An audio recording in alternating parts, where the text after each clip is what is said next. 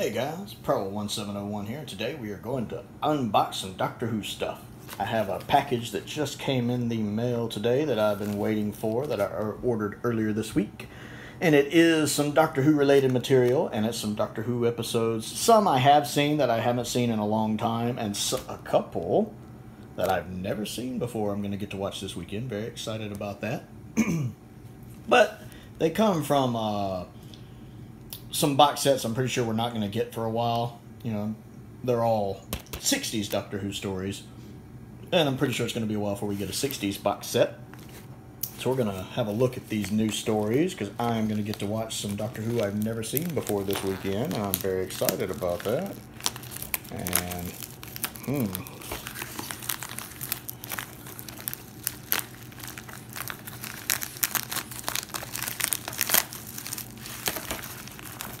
bad boys over here. What's the first one we got here?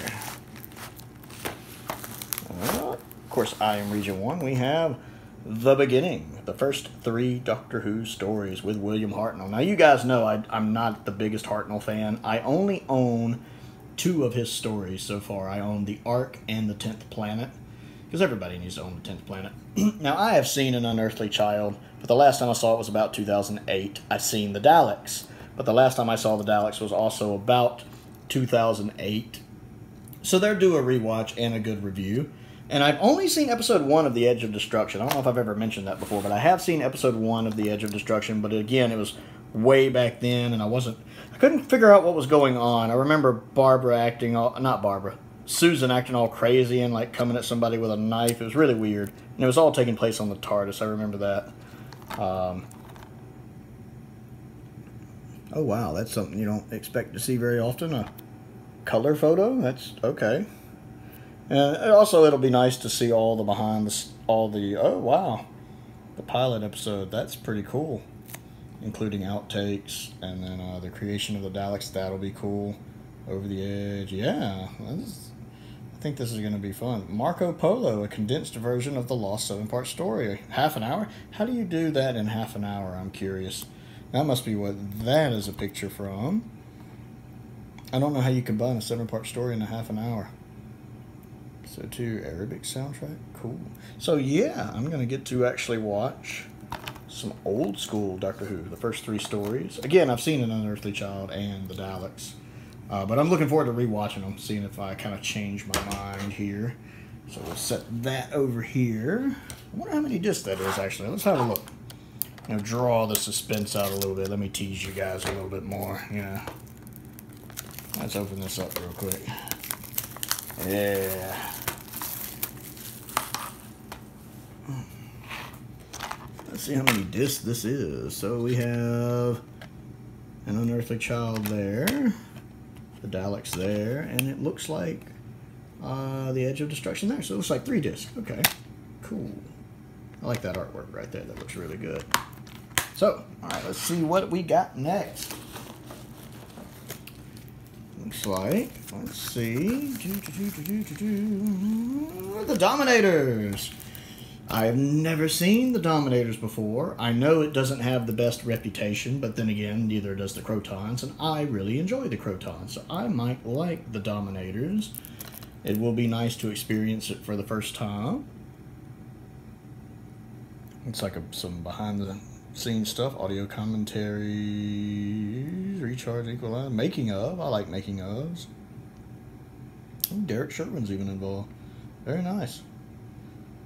Yeah, it doesn't look like a lot of behind the scenes stuff, but that'll still be fun to look at. I'm willing to bet that's probably just 1 disc, I'm betting.